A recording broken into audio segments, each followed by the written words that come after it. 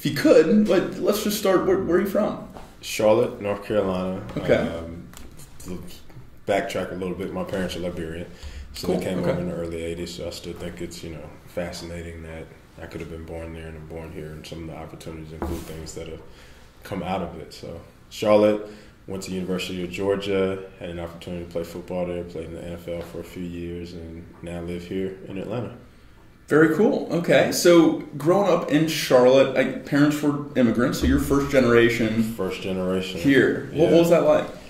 It's weird because you are almost in a bubble of, my parents' friends are African, and culturally there's a disconnect, and you're experiencing one thing at school and you're experiencing one thing at home, and the people with your cousins and family and friends. So you kind of have this combination and intersection that you pull a little bit from both sides, and you develop your own little world per se. I'm sure that's interesting. Did that lend a different perspective than maybe some people you were going to school with or playing sports with?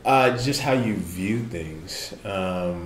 It's you have the developed world of America, bustling economy and everything, and then you have Liberia that is going through a civil war at the time, and just how my parents escaped and other family members escaped and came over here, and their view on life and their appreciation for the small things, and just not even understanding American culture all the way, so not even being able to teach it to me.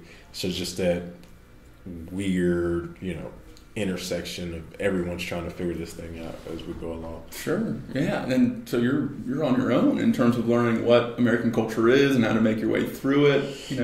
I wouldn't say on my own, because you pick it up organically as a kid, as you're going through school or you're watching TV and you're learning things, and you're educating your parents as to why this particular shoe is better than the other shoe, or why this song is better than the other song. Sure. But things like that are just fascinating to me. And you used the word escape. What were your parents escaping from? Oh, Civil War. So if historically, if you think of Liberia, it's a country that the freed slaves went to, and it was very peaceful, leading up to probably the late 70s. And then there was a different coups trying to overthrow the government, and then that leads to Civil War that lasts probably from 1980 to 2003-ish. And you just have utter turmoil where people are dying and people are bombing things, and there's just complete chaos. So you're trying to escape out of there.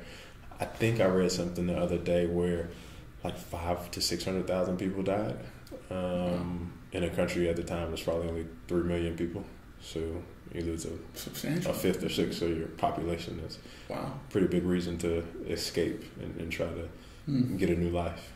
And I've never really thought of this before, but Liberia shares the same root as liberation. It's free, but then there's all this turmoil. On the continent of Africa, Liberia and Ethiopia were the only two countries that were never colonized. And in having that, I guess, freedom, and then that turned into civil war, it's this, weird dichotomy. It's what happened, what went wrong.